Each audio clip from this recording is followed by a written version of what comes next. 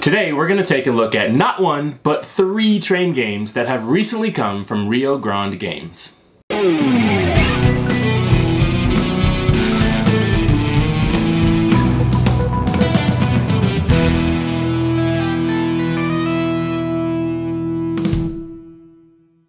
Thank you for joining us here at Tantrum House. Jonah and I are going to share with you 3 train games. Now, these were originally published by Winsome Games, but Rio Grande Games picked them up for a wider distribution. They sent us these to review. Yeah, so we'll do a brief overview of each one of these games, and then we'll share some of our thoughts at the end.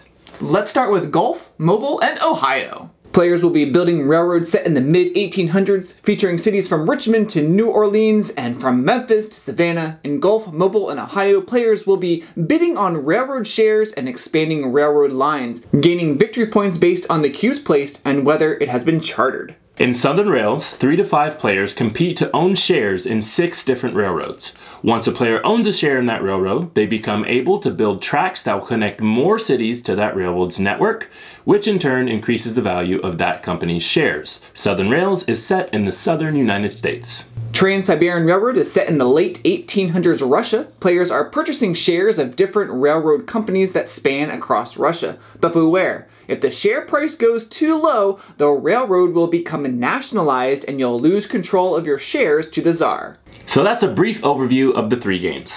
What I find interesting is how there can be so many different mechanics with basically the same thing. Yeah, I love train-themed games, and all of these have the same sort of bidding aspect because you're buying shares of the different railroads. But then the 3 games definitely diverge from there. Yeah, in Southern Rails, there are times where you bid on stocks, and there are set times where players take turns placing out the cubes and connecting the cities. But in the other 2 games, players will be buying shares throughout the whole game. Also, in Gulf and Trans-Siberian, a lot of the money to expand a specific railroad is not the player's money, but their railroad's money. In Trans-Siberian, whoever has the most shares of a railroad is allowed to expand a railroad. Yeah, in Southern Rails, as long as you have stock in a company, you're allowed to place out a cube. Let's move to theme. All right.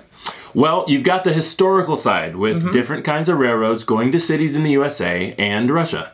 And those are real cities in the real world. I think the theme comes a little bit better in Trans-Siberian, especially through the gameplay. You're trying not to become nationalized. There comes a point in the game where if your stock price isn't above a certain level, then the government comes in and takes over your railroad and purchases your shares from you. Yeah. It sort of feels like a race.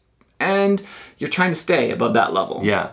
Aesthetics-wise, I think it's a little bland overall. I agree It's a little bland, okay? Southern Rails and Gulf both just have hexes covering the whole board.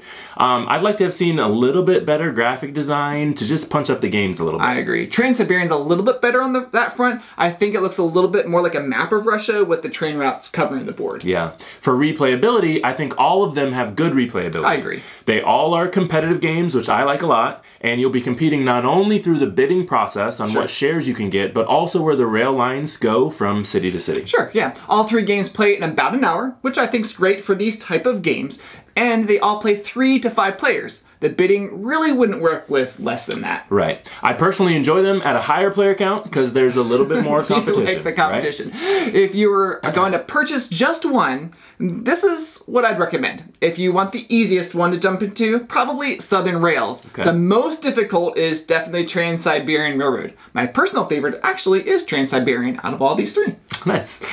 Kevin actually did a full review of Gulf, Mobile, and Ohio if you want to check that out, and we'll put a link to it in the comment section. Yes, so let us know in the comments what your favorite train-themed game is, and if you've played any of these 3 that we've mentioned in the video. Yeah, if you like bidding, network, building tile type games, then check out one of these titles from Rio Grande Games. And of course, like always, if you like what we're doing here at Tantrum House, like our video and subscribe to our channel.